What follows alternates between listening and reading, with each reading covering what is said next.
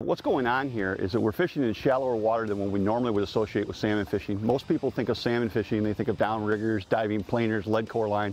Today we're using none of that gear. 20 to 30 feet of water, we're using our walleye tackle, 10-pound test, mag lip plugs, and we're deploying them a variety of ways. We're deploying them as out on planer boards, just flat lines with no weight. Then we're using snap weights to get some of them a little deeper, and then we're using 3 ways just to get right down to the bottom. And what makes this a little interesting is that we're fishing in river current. So we're going with the current. So we gotta make long downwind slides or down current slides, turn around, run back up, set up, and do it all over again. So it's a lot of work, but it's a lot of fun. We are catching a lot of great fish. Well, it's time to set up for another pass, and we're running something with the mag lips called the 50+2 method. And what it associates is a snap weight on the line. So we're going to let out the mag lip 50 feet, then we're going to put this 2-ounce snap weight on the line, and then we're going to let more leader out, we call it dropper, in order to get that mag lip go a little bit deeper. Now the mag lip's a great lure, but it only dives about 22 feet, and we need to get it down about 30, and that's what the 2-ounce snap weight is going to do, is get it down just that extra couple of feet. So first things first, let's set that back 50 feet, throw it out there. If you're wondering about this technique, this 50+2 technique, it is available on the Precision Trolling Data app.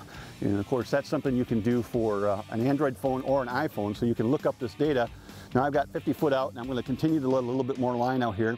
I'm going to let out 30 more feet, so a total lead of 80 foot, and that's going to get me down in that depth range that I'm looking for. All right, now at that point, we're in good shape, but we don't have to flatline this. I mean, it is the 21st century, right? We can put them on planer boards. And so I'm going to go ahead and put my offshore board on the line here. And then I'm going to let that go out to the side so we can cover a little bit more water. It's a beautiful thing. It's called the 50+2 method. It's on the Precision Trolling Data app. It's going to catch you a pile of fish. Now the other thing that's working here is a 3-way setup, again with a mag lip, and this time I've gone with a 3.0, a little bit smaller one, and I've removed the belly hook on it so that it doesn't snag on the bottom. And there's a dropper down to a 2-ounce pencil sinker. I'm going to put this in the water, make sure that plug is working good. Looks like it is. And then I'm just going to free spool this all the way to the bottom. And that's going to take out a fair amount of line. And once it hits the bottom, I'm just going to click over the reel, put it in the rod holder, and we're going to fish that just as a flat line.